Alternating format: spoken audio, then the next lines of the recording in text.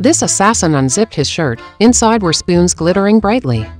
Wherever Jack went, the spoon killer followed him, all the while banging spoons against Jack continuously. The blows left Jack's body full of wounds. That day Jack was walking down the street when suddenly he was attacked in the head. Looking back, it was actually a weird person with flour smeared all over his face. The weirdo was staring sinisterly at him. Jack was so scared he turned and ran.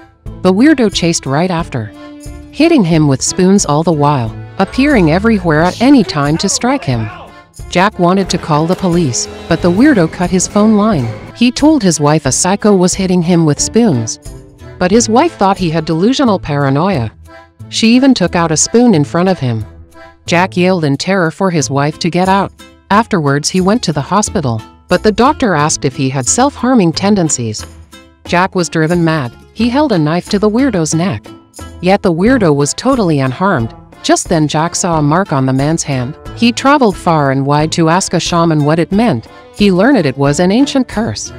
It wouldn't stop attacking until the cursed person died. Jack decided to save himself.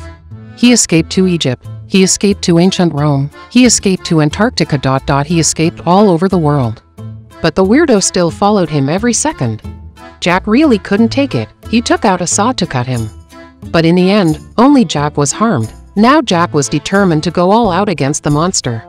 He spent his life savings on all kinds of guns, blasting away at the weirdo one by one.